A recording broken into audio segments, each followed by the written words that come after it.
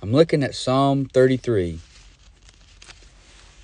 Psalm 33 in verse 1. And I'm going to talk about how the Almighty is the reason for every season.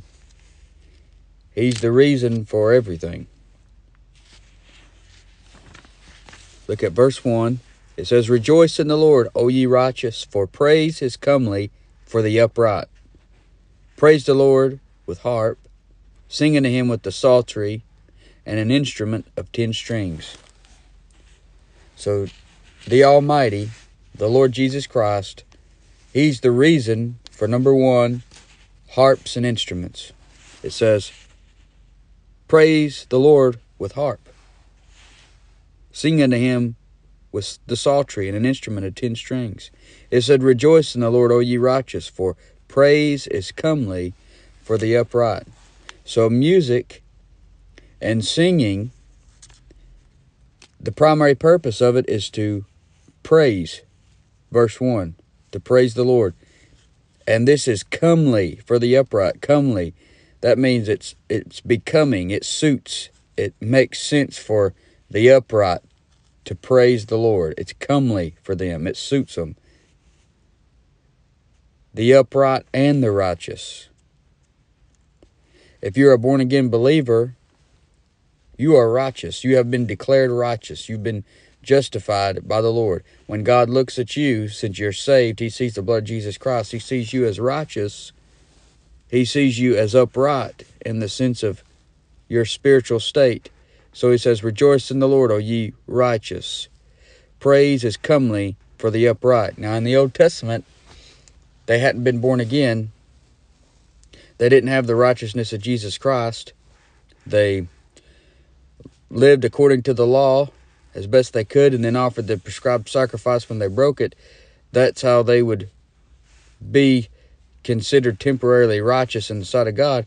But me and you, we're always righteous in the sight of God if we're saved. You're always considered upright in the sight of God if you're saved. Now, your day-to-day walk is a lot different. Your state's a lot different. Your state has to do with how you're living at any given moment. There are times when you aren't righteous. There's times when you're not upright. When you're not trying to do nothing for God at all, not trying to live for Him at all, then when it comes to your state, you're not righteous or upright. But when it comes to your standing, you're always righteous and you're always upright. And you always need to praise the Lord. We always need to rejoice in the Lord. So praise is comely for the upright. And look at verse 1 again. It says, Rejoice. Rejoice in the Lord. It says in Psalm 28:7, My heart greatly rejoiceth, and with my song will I praise Him. What's the reason for music? What's the reason for the harps and instruments? It's for the Lord. That's its primary purpose, to praise the Lord. If you don't know what to rejoice in, just rejoice in the fact that you're in the Lord and the Lord's in you. Rejoice in the Lord, it says in Psalm 33:1. You can do that literally. Rejoice in the Lord because you're literally in the Lord. You're in Him and He's in you. Philippians 4:4 says, Rejoice in the Lord always. And again, I say, rejoice. Now, look at Ephesians 5:19. Ephesians 5:19. It says, Speaking to yourselves in psalms and hymns and spiritual songs, singing and making melody in your heart to the Lord. You see that it said speaking to yourself in psalms. And this is Ephesians, right there in the Pauline epistles. The Church of Christ says we shouldn't use instruments to worship. We shouldn't use a harp or a guitar or any type of instrument, a piano. But this says speaking to yourselves in psalms. And in the Psalms, what did it say in Psalm 33? Praise the Lord with harp, singing to Him with the psaltery and an instrument of 10 strings.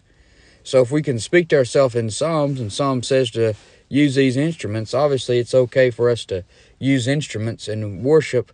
And, they say, well, you can't use instruments because Paul or the New Testament doesn't say to use instruments.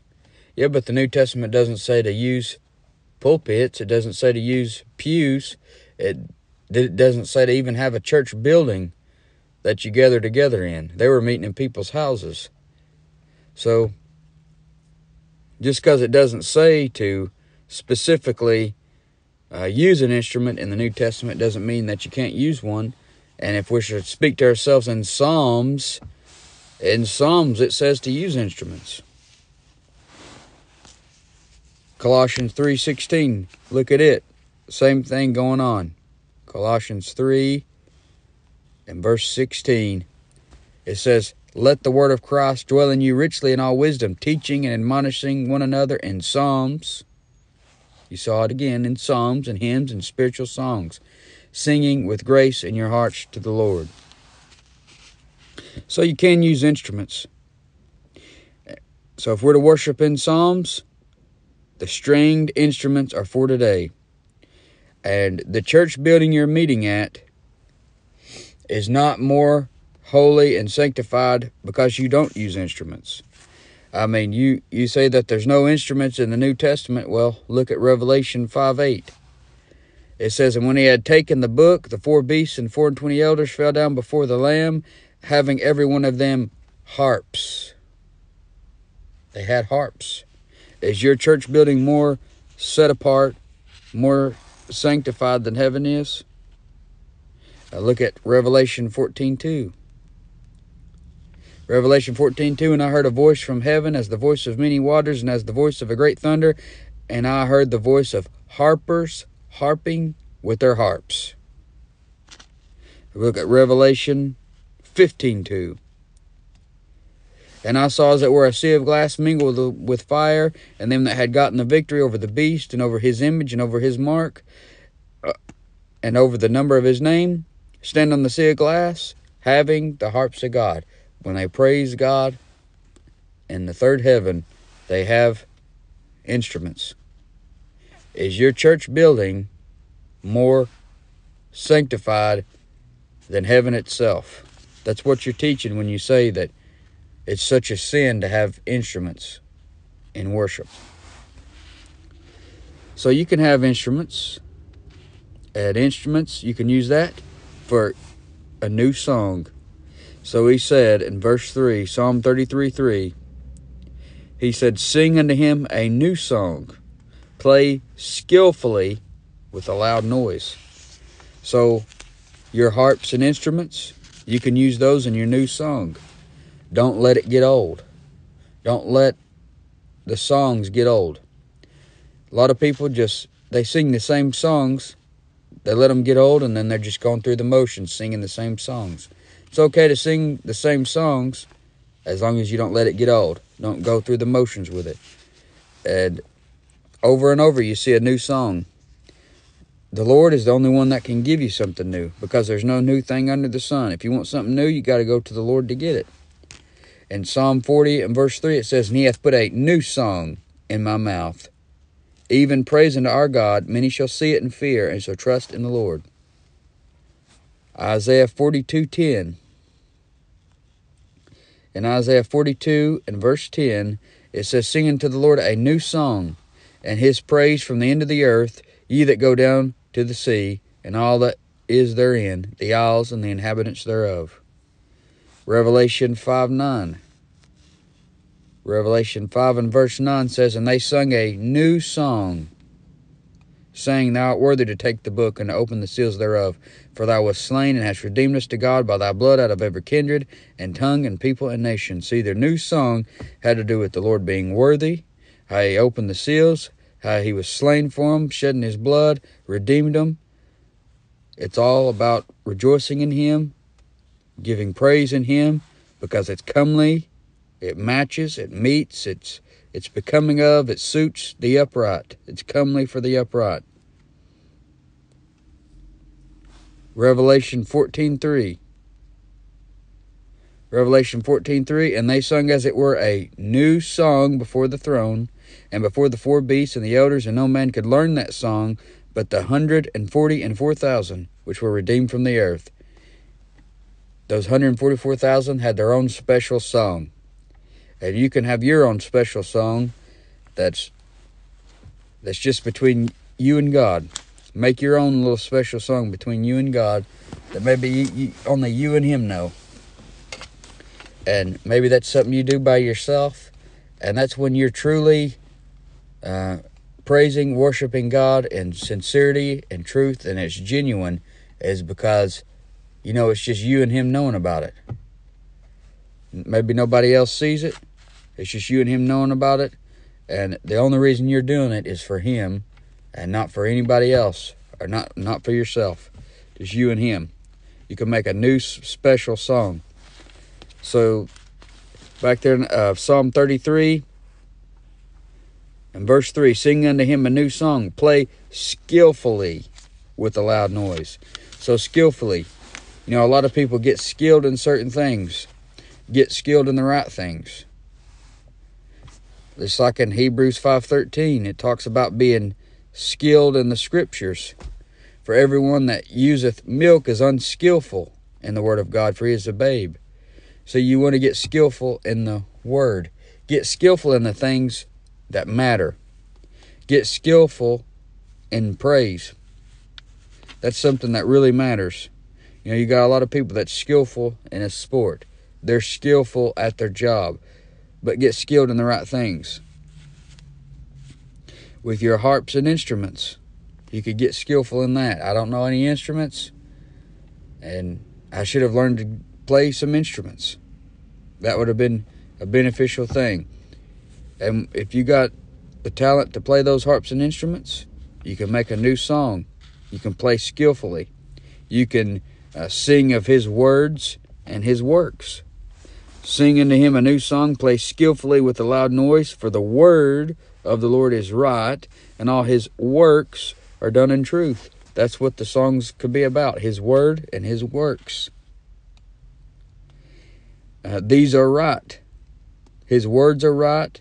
His works are right. No matter who tries to say otherwise. You're going to have people that try to tell you otherwise, that the words aren't right and that His works aren't right. They'll say His words got errors in it. They'll say His works are unfair and that He didn't make things perfect, or that His word isn't perfect. But that's not true. Let God be true, but every man a liar. His word is right. It's perfect. And all His works are done in truth. Why believe a man who says it's wrong when the Word of God itself says it's right? So sing about His words, sing about His works, sing about a coming world of goodness.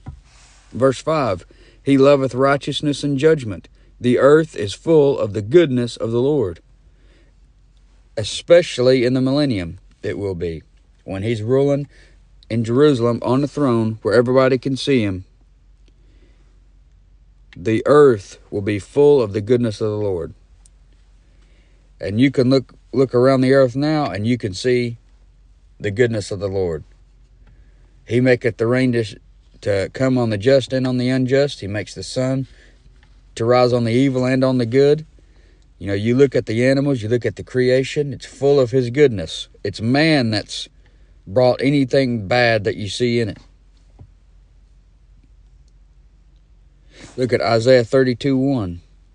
In Isaiah 32 and verse 1, it says, Behold, a king shall reign in righteousness, and princes shall rule in judgment. When He's on the throne, He's going to rule in righteousness. He's going to reign in righteousness. It's going to be full of the goodness of the Lord. So He's the reason for harps and instruments. He loveth righteousness and judgment. He wants you to be righteous. He wants you to make proper judgments. He wants you to approve things that are more excellent.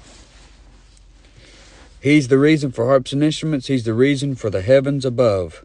Look at Psalm 33:6. It says, By the word of the Lord were the heavens made, and all the host of them by the breath of His mouth.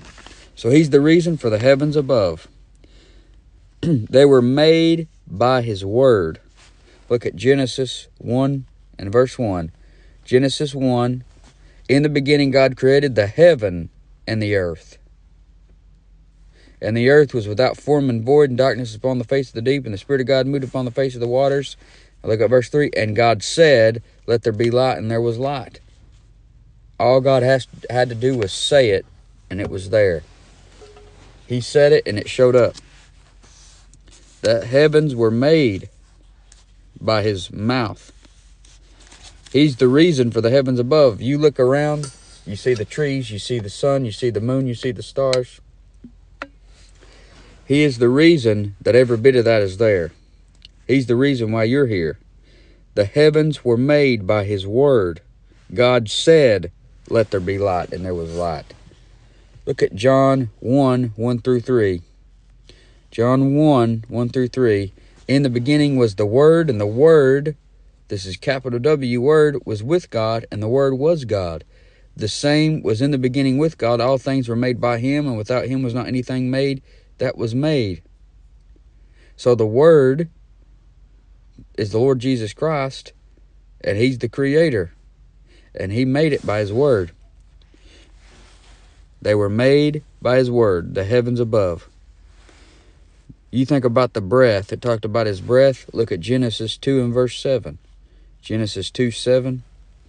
And the Lord God formed man of the dust of the ground, and breathed into his nostrils the breath of life, and man became a living soul. So the reason you're here is because of the breath of the Lord. And what did it say back there in Psalm 33, 6? By the word of the Lord were the heavens made, and all the host of them by the breath of his mouth. The heavens were made because of his words. The host of heaven, that would be the sun, the moon, the stars, the angels, were because of the breath of his mouth. When he made Adam and Eve, when he made Adam, he breathed into his nostrils the breath of life. The first breath that man ever took came from the breath of God. And you're still living off that breath that started back there in Genesis. So he's the reason for the heavens above. He's the reason for the host of them. He's the reason for the host of heaven. He's the reason for the heavens above. Look at some more verses. Jeremiah 10. Jeremiah 10, 11 through 12. Thus shall you say unto them, the gods that have not made the heavens and the earth, even they shall perish from the earth and from under these heavens. You got a lot of gods out there, little g gods, that have not made the heavens and the earth. There's one God that made the heavens.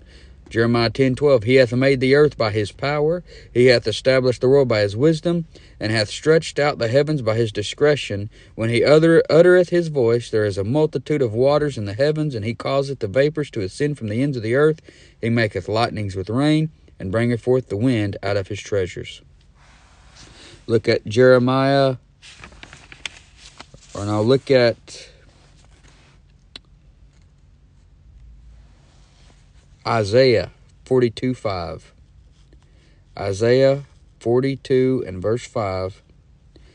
Thus saith God the Lord, He that created the heavens and stretched them out, He that spread forth the earth and that which cometh out of it, He that giveth breath unto the people upon it, and spirit to them that walk therein. He's the reason you can put your hand to your mouth and you can feel that breath. Do that. That breath came from God. Look at Colossians 1:16 through 17. Colossians 1:16 through 17. It says, For by him were all things created that are in heaven and that are in earth, visible and invisible, whether they be thrones or dominions or principalities or powers. All things were created by him and for him, and he is before all things, and by him all things consist. He's the only reason it's here. He's the only reason it's staying here. Look at Hebrews 1:3. Hebrews 1 and verse 3. Who being the brightness of his glory and the express image of his person, and upholding all things by the word of his power, when he had by himself purged our sins, sat down on the right hand of the Majesty on high. The Lord Jesus Christ, upholding all things by the word of his power, the same word that put them there in the beginning. So he's the reason for the heavens above. He's the reason for the host of them. So it said, by the word of the Lord were the heavens made, and all the host of them by the breath of his mouth. What's the host of them? Look at Deuteronomy 4 and verse 19. It says, unless thou lift up thine eyes unto heaven, and when thou seest the sun, and the moon, and the stars, even all the host of heaven, shouldest be driven to worship them and serve them, which the Lord thy God hath divided unto all nations under the whole heaven. You see, man wants to take the things that God made and turn those things into gods.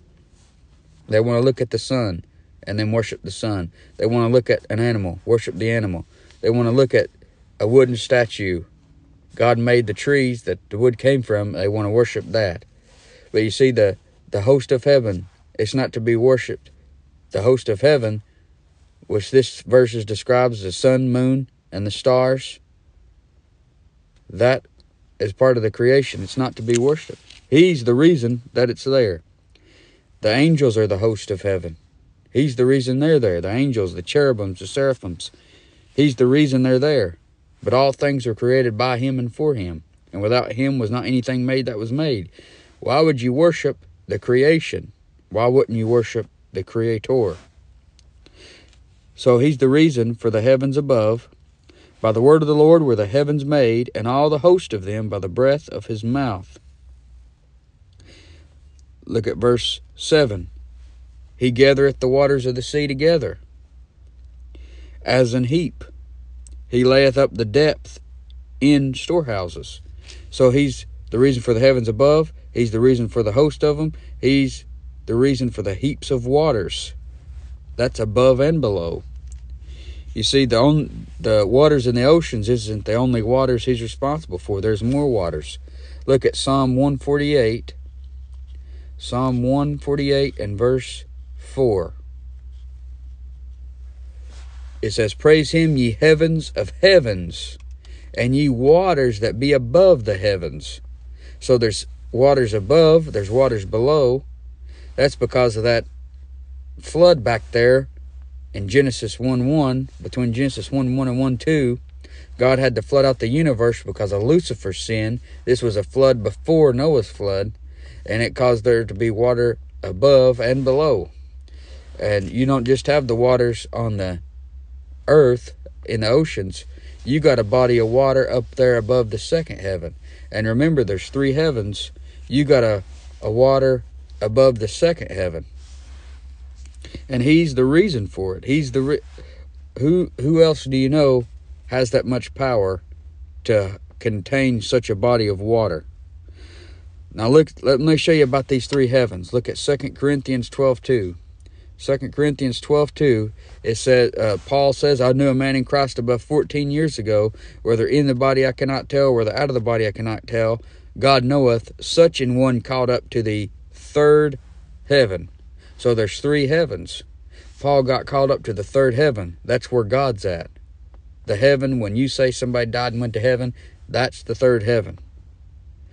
Where Paul got called up to it. John got called up to it. Revelation 4. So that's the 3rd heaven. Look at Genesis 1:20.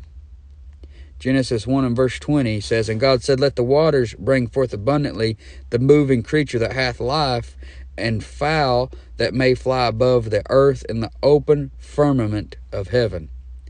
So you got fowls that fly in the open firmament of heaven. That's referring to the heaven as in our atmosphere. You look up and you see the birds flying. That's the 1st heaven.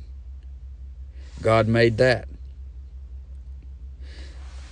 Now I'm going to show you the 2nd heaven. That would be, look at Genesis 1:14. It says, and God said, let there be lights in the firmament of the heaven to divide the day from the night, and let them be for signs and for seasons and for days and years, and let them be for lights in the firmament of the heaven to give light upon the earth.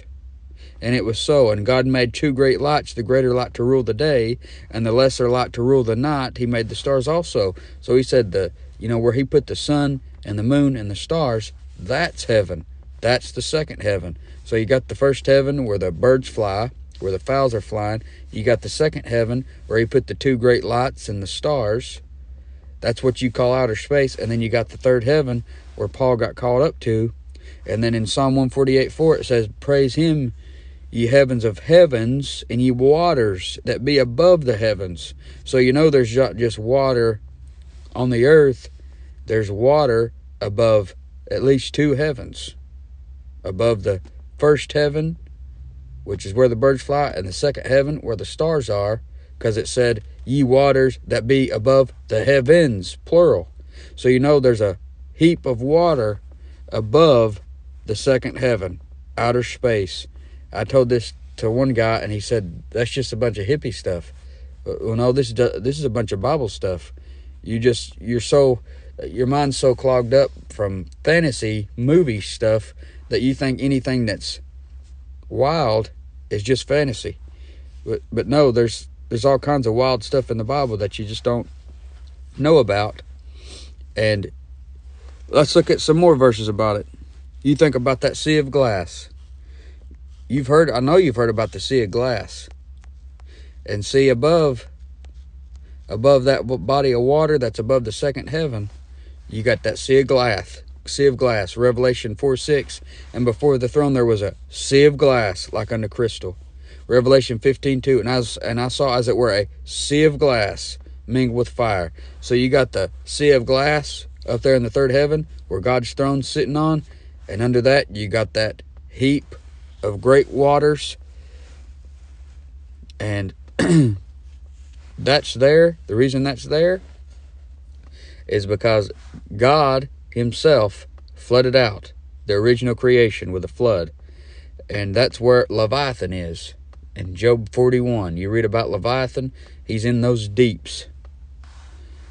So the Lord's the reason for the heavens above. He's the reason for the host of them. He's the reason for the heaps of waters above and below. And he handles them effortlessly. You think about how easy it is for God to take these heaps of great waters and handle them effortlessly. Just like the Red Sea crossing. They said back there in Exodus 15:8, it says, and with the blast of thy nostrils the waters were gathered together. The flood stood upright as an heap, and the depths were congealed in the heart of the sea. He's the reason for the Red Sea crossing, because he can handle the waters effortlessly. He's the reason for the crossing of Jordan over there in the book of Joshua 3:13. It says, and it shall come to pass as soon as the soles of the feet of the priests that bear the ark of the Lord of all the earth, shall rest in the waters of Jordan, that the waters of Jordan shall be cut off from the waters that come down from above, and they shall stand upon an heap. See that word again, heap. Then you think about Elijah and Elijah.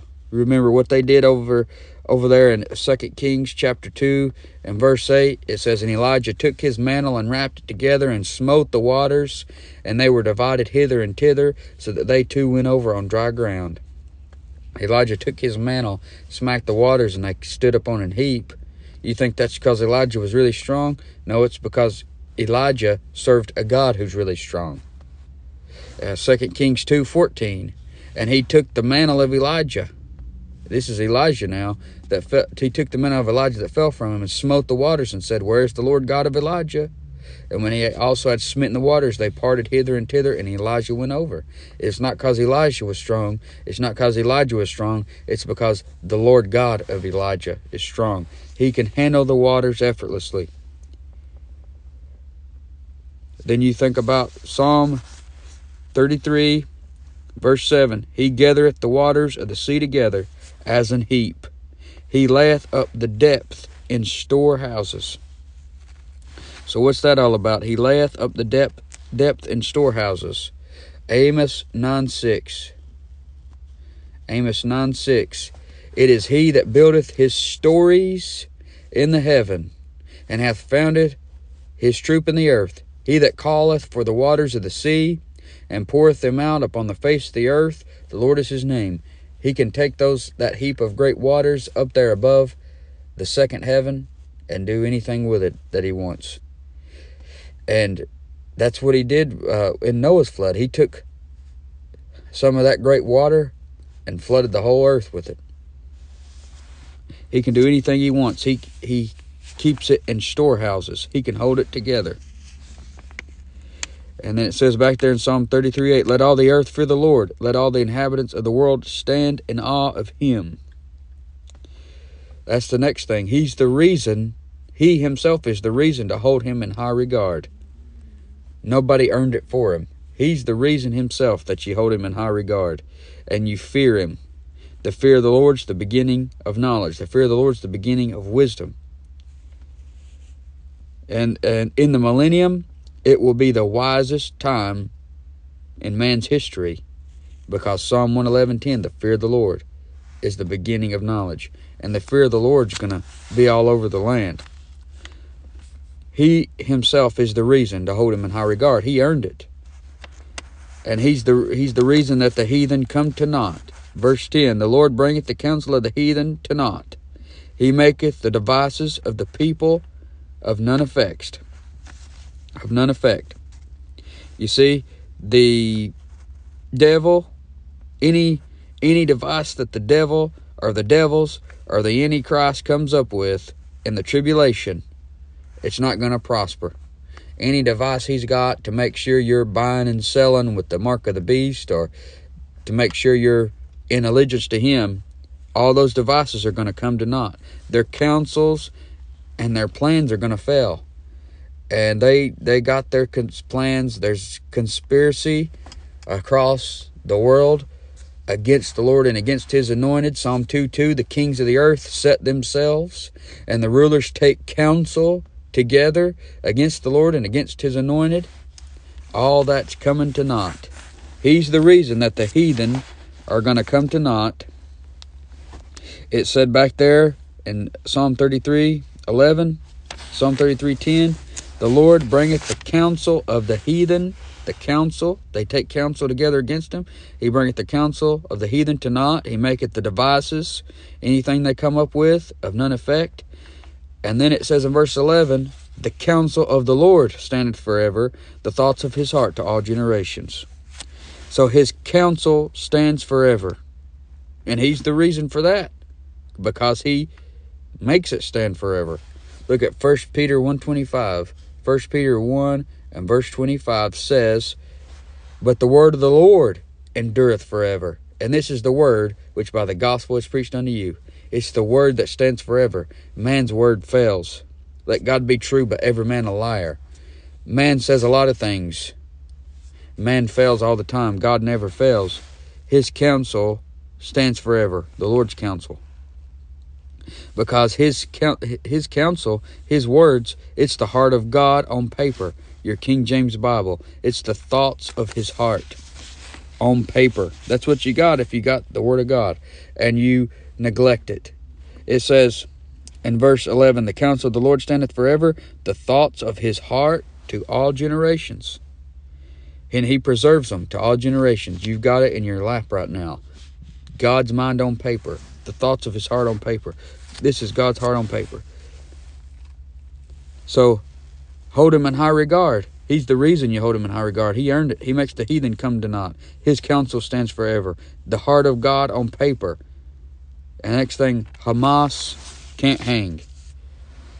It says in verse 12, blessed is the nation whose God is the Lord, and the people whom he hath chosen for his inheritance. Not Hamas, Israel. Blessed is the nation whose God is the Lord. That's Israel, not Hamas. Hamas, they're headed for hell. Psalm 9:17. Psalm 9:17. The wicked shall be turned into hell, and all the nations that forget God. Israel is his inheritance. Psalm 78:71. Psalm 78:71. From following the ewes great with young, he brought him to feed Jacob his people, and Israel his inheritance. That's his inheritance. So back in Psalm 33:12, blessed is the nation whose God is the Lord, and the people whom he hath chosen for his own inheritance. And a nation that tries to serve God, they're blessed, but when it comes right down to it, this is talking about Israel. And Hamas can't hang. All right, the next thing. He's the reason for the habitation of eternity. Look at verse 13, Psalm 33, 13 and 14. The Lord looketh from heaven. He beholdeth all the sons of men. From the place of his habitation, he looketh upon all the inhabitants of the earth. He's the reason for the habitation of eternity. God is eternal. Without him there could be no eternity. In Isaiah 57:15, it says, he's the high and lofty one that inhabiteth eternity. See, without him, there's no eternal life. Without him, there's no eternity for you to go to and have eternal life. He's responsible for the habitation of eternity, and heaven sees all. He sees it all from up there in the third heaven in eternity. The Lord looketh from heaven. He beholdeth all the sons of men. It's not the Lord it's not Santa that sees you when you're sleeping and knows when you're awake and knows when you've been bad or good. It's not him that's making a list and checking it twice. It's the Lord that sees it all. Matthew 10:26. Matthew 10 and verse 26. Fear them not, therefore, for there is nothing covered that shall not be revealed, and hid that shall not be known. It's the Lord that sees it all, and he knows it all, and nothing's covered to him. It's all revealed to him. He sees it all. You don't have anything. You don't have the Lord in the dark on anything. Look at Matthew 12. Matthew 12:36. But I say unto you that every idle word that men shall speak, they shall give account thereof in the day of judgment. The Lord looketh from heaven. He hears it. He sees it. He sees everything that you're doing. He hears every word that you're saying. There's nothing going unnoticed. Look at Ecclesiastes 12. Ecclesiastes 12 and verse 14. For God shall bring every work into judgment with every secret thing, whether it be good or whether it be evil. Look at Romans 2:16. Romans 2:16 says, in the day when God shall judge the secrets of men by Jesus Christ, according to my gospel. He's up there in his habitation of eternity. He's the reason for it. And heaven sees all. He sees all from heaven up there. Psalm 33 and verse 15. He fashioneth their hearts alike. He considereth all their works. He considereth all their works because he sees it. But he fashioneth all their hearts alike. That's the next thing. He's the reason for the hearts of men. He created your heart. Your heart got a virus. Jeremiah 17:9 is deceitfully wicked above all things. But he can give you a new one. You get saved, you get born again, you become a new creature. 2 Corinthians 5:17. But he's responsible for your heart. Put your hand on your chest. You feel your heart beating. He's why your heart's beating. Take your hand, put it on your kid's chest. You ever gave your kid a hug? You ever been tucking your kid in bed at night? And you give them a hug and you feel that heart beating. He's the reason their heart's beating. He's the reason your heart's beating. And the only thing that's keeping you from going to hell if you're not saved is God's keeping that heart beating. Only thing that's separating you from eternity right now is God's keeping your heart beating. He fashioneth their hearts alike. It says, God's the one that's responsible for the heart in your chest. He's the one responsible for keeping it going. He fashioneth all their hearts alike. He considereth all their works. God's the reason that there's a God-sized hole in your heart. God made every man with a hole in his heart that needs to be filled, and men are trying to fill it with everything else but God. There's celebrities and stuff, they got everything, and they say they got a God-sized hole in their heart that the riches of this world just can't fill. God is responsible. He's the reason for the hearts of men. The next thing is, He is the hope for saints. He's your only chance. Verse 18. Behold, the eye of the Lord is upon them that fear Him, upon them that hope in His mercy. He's your only chance, because from Him comes true mercy. The eye of the Lord is upon them that fear Him. You need to fear Him, because He's the only way you can have mercy. He's your only chance. He's responsible. He's the reason for the hope, any hope that you have. And think about this. The hosts of mighty men can't help. Look at verse 16. There is no king saved by the multitude of an host, a big great army that he has. A mighty man is not delivered by much strength. You think back there in 2 Chronicles 14, 9 through 12, those 1,000 Ethiopians, those 1 million Ethiopians came against Asa. He had half as many soldiers. He wasn't delivered by the multitude of an host. He was delivered by the Lord Himself. The hosts of mighty men can't help. The only hope for saints is the Lord God Almighty. The mighty men can't deliver. So hours in the gym profits little. You can't be delivered by much strength. It has to be the Lord. Horses can be fell off of. You think about horses. People put confidence in a lot of things. They would put confidence in horses. Men put confidence in their tanks and their machines and their things like that, but you can't put confidence in horses. It says in verse 17, "An horse is a vain thing for safety, neither shall he deliver any by his great strength." You can fall off of him. He can get spooked and knock you right off the horse. It's got to be the Lord that comes through and gives you mercy. He's the only hope for saints. You can the horse can have the wrong rider. Revelation 6:2. That Antichrist, white horse rider, he's a fake. He's a counterfeit. You can't trust in him. Many horses can't help you. Deuteronomy 17:16. He says, don't multiply horses, because that ends up hurting you. The only hope for saints is His holy name. Verse 21, "For our heart shall rejoice in Him, because we trusted in His holy name." Don't trust in horses. Don't trust in the hosts of many armies. Trust in Him. Trust in His holy name. He delivers from death. "For our heart shall rejoice in Him, because we trusted in His holy name. Let Thy mercy, O Lord, be upon us, according as we hope in Thee." He's the hope for saints. It said in verse 20, "Our soul waiteth for the Lord. He is our help and shield, and our shield." Before that it says, "To deliver their soul from death, and to keep them alive in famine."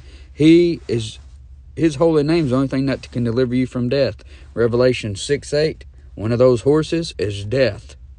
The only thing that can deliver from Him is the Lord Himself. 1 Corinthians 15:26, "And the last enemy that shall be destroyed is death." He can deliver you from the famine. Revelation 6:5, that famine's coming. You see, you need His mercy. Without Him, you have no hope. Without Him, there's no mercy. Death is coming. Famine is coming. Verse 16 said you can't trust in an host. Verse 17 said you can't trust in a horse. Verse 18 shows you got to have hope in His mercy, because He's the one that can deliver you from death and famine. Verse 19. So your soul should be waiting on the Lord. He is your help and your shield. Verse 21. Trust in His holy name. Verse 22. Hope in Him. He's the only one that's rich in mercy. Ephesians 2:4. But God, who is rich in mercy. Jesus Christ is the reason for every season.